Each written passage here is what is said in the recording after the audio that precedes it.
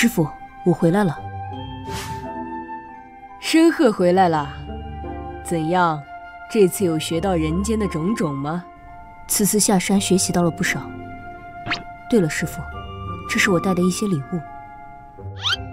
哦，一些甜点美食啊。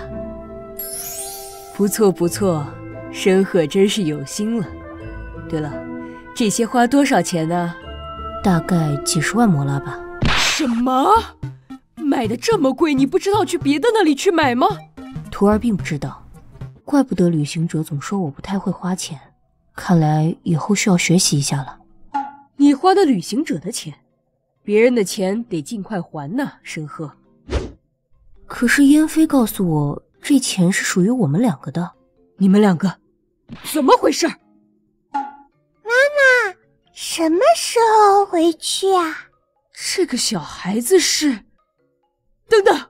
等一下，徒儿，这个小孩为什么长得和你这么像？这个是我和旅行者的孩子，真君特意带他来见您了。你等一下，申鹤，随我下山。Later。旅行者，你最好解释一下怎么回事。凌云真君，您信我，真的是申鹤先喝醉的动的手。